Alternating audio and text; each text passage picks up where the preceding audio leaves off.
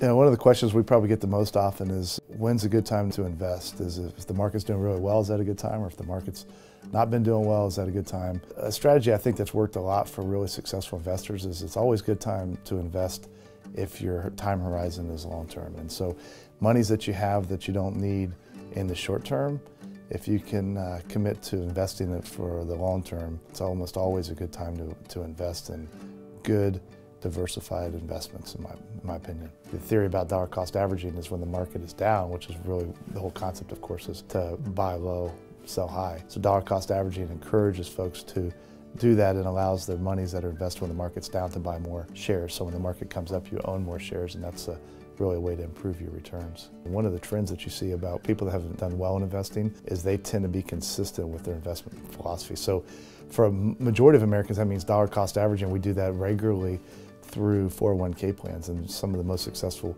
folks that we've worked with have just consistently put money away every paycheck through dollar cost averaging into their 401k plan, which helps, of course, buy more shares when the market's down, and then, of course, if the market goes up, that's exciting as well. I think an area that we probably could do a better job at as an industry is helping people invest in, after they max their 401k plans out, in non-retirement investment accounts on a regular basis. So my recommendation there is fully fund your emergency fund, take full advantage of your 401ks and your tax favored accounts, and then any surplus, so above your emergency fund number that you really don't need for the short term, is to take that money and invest it on a regular basis. So anytime you have a surplus money, just have an investment account that you can dump that money into it. One example that's really been memorable for me is we have a client who's a very successful physician, and they've been investing for a long, long time. And back when the market was really performing very, very poorly in 07 and 08 and early 09, like clockwork, we would get checks for sizable amounts in the office, in the mail, and they just said, "Jeff, we'd like for you to invest these monies."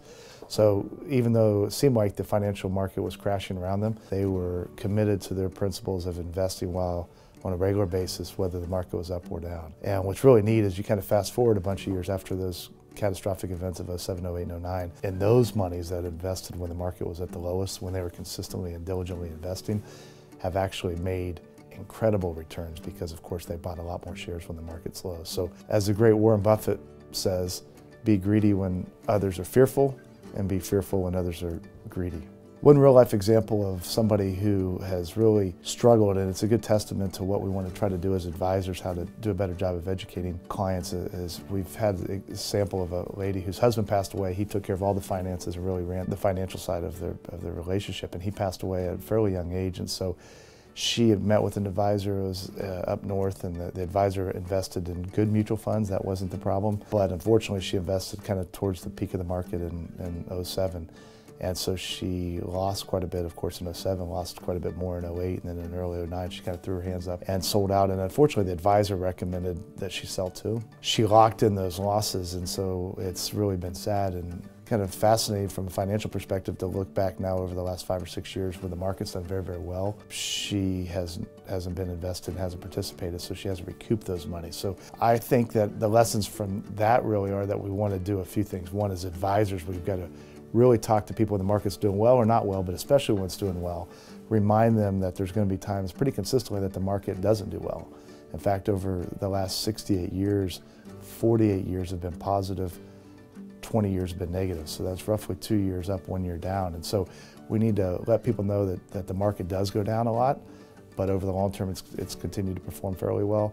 So we need to educate people that it's pretty normal for there to be these ups and downs and not to panic.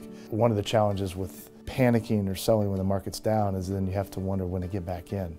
And that's obviously even harder to get back in after you've really kind of got kicked in the gut. And so to contrast that, if a client had invested the monies right at the top of the market and stayed invested, it was of course horrible in 07, 08, and early 09, but the rate of return between that period and now, which would be really kind of the worst timing, they actually have made a decent amount of money collectively over that period of time, much, much better than what they would have done if they had done money markets or CDs. So a real good principle that we want to maintain is to not panic and stay invested in, over time and be diversified, but also really understand that when things are going really, really well, we have to kind of get our mindset right, that things are not always going to go great, and when they go down, we just need to be prepared for that psychologically.